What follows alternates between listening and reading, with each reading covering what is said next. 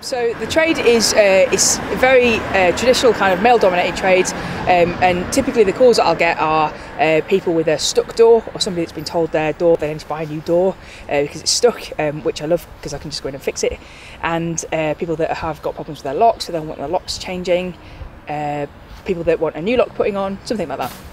I got into locksmithing because somebody said that I couldn't open a window that was stuck because I needed a special tool.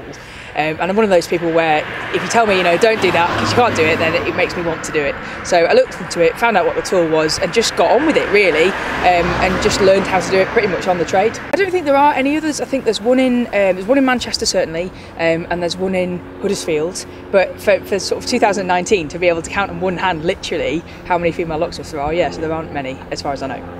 In the sense that it's nice to be sort of starting something that feels a bit different, but also it's a shame because it is genuinely a fun thing to do. So yeah, I think more people should do it. It's one of those things where people don't really think about a locksmith as a job or as a career until you need one, and then you might need one once in your life, or maybe if you're really unlucky twice, and that's the end of it. So it's not a well-known thing to do, I think. Some people specifically do want a female locksmith in the sense that their mum or their daughter or something is feeling a bit vulnerable for whatever reason.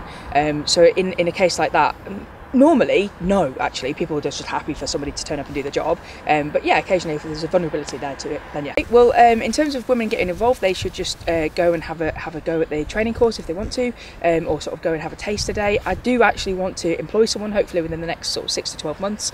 So it would be great to take on another female, and then we can keep the female locksmith